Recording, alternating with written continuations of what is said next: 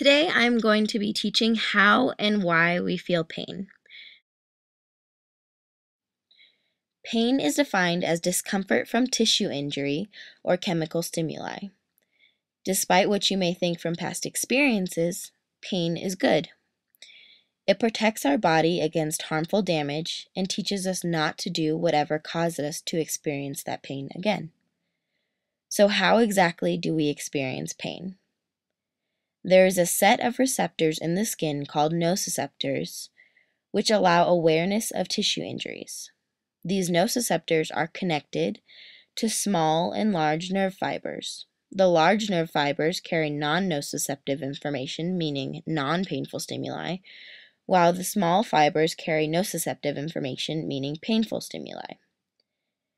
It is thought from the famous gate control theory that pain depends on the balance of flow of information between the small and large fibers. Both small and large fibers connect to the inhibitory interneuron, or the I interneuron, and the protection neuron, or the P neuron. When there is no stimulation, both fibers are quiet with no information flowing, and the I interneuron blocks the P neuron, which means the gate is closed. When the gate is closed, no pain is felt. When there is non-painful stimulation, this activates the P neuron, but also activates the I interneuron in the large fiber, so the gate is still closed. Thus, no pain. Only when there is painful stimulation do the small fibers become activated. Remember that the small fibers carry nociceptive or pain information.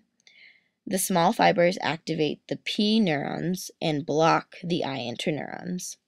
Since the I interneurons are normally blocking a pain message from going through, but that is now blocked, this means a pain message can go through. This means the P neurons are free to connect with the brain and the gate is now open. Once the message is sent out, it interacts with many neurons until it reaches the part of the brain that senses pain.